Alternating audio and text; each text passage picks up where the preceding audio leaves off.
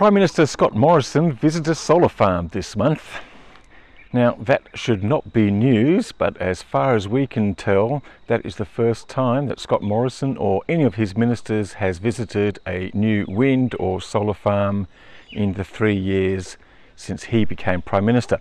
Not that you'd know it, because the way they're talking about the achievements in wind and solar to defend their rather modest climate ambitions, you'd think that'd be attending every one of the 100 or more than 100 wind and solar projects that have been opened over the last 7 or 8 years. But the reality is that since the coalition came into government, apart from a visit by Prime Minister Malcolm Turnbull to the Balcowdean solar farm in 2017, this is the first time that any coalition minister has bothered to turn up to such an opening. Now, normally they'd probably turn up to the opening of an envelope, but and they very much like turning up at every opportunity at a coal mine, but not to wind and solar. The solar plant that Scott Morrison attended was in the Pilbara. It's actually an off-grid solar farm, or it's actually on a grid that actually serves Australia's two richest people, Andrew Forrest and Gina Rinehart, and their iron ore mines.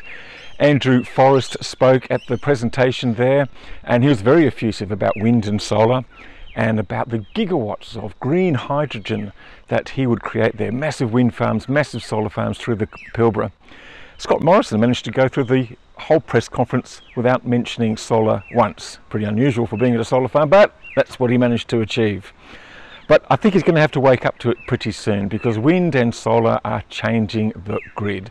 We know from the coalition's own protestations that they are forming an increasing part of our grid, and it's absolutely clear now that they are pushing down prices. And the good news is that those lower prices are now being enjoyed by consumers. They're finally flowing through from the wholesale electricity markets into the bills that go to households and businesses. And that's great news. And there's no reason to stop, because as a major new report that came out from Carbon Tracker last week pointed out, there are massive amounts of wind and solar, enough to power the world in technical details probably 100 times over. We don't need that much. But the remarkable thing is that Australia is the best place, in a league of its own in fact, on its ability to provide wind and solar, not just for its own resources, but also for major parts of the rest of the world. The battery of the world, they call it. That's a fantastic opportunity, and it really is so frustrating when Morrison turns up to the Biden Climate Summit, where the world's biggest economy is doubling its targets, our biggest fossil fuel customer is improving its targets, one of our biggest allies, Canada, is also improving its targets, yet we are doing very little because we worry about the economic costs. But it's not about economic costs fighting climate change now, it's actually about economic opportunity. It couldn't be any more clearer. We really hope that Scott Morrison does get to visit another solar farm. We hope that even at the press conference there, he'll even say the word solar. That'd be fantastic. The opportunities are there. It's time to seize them.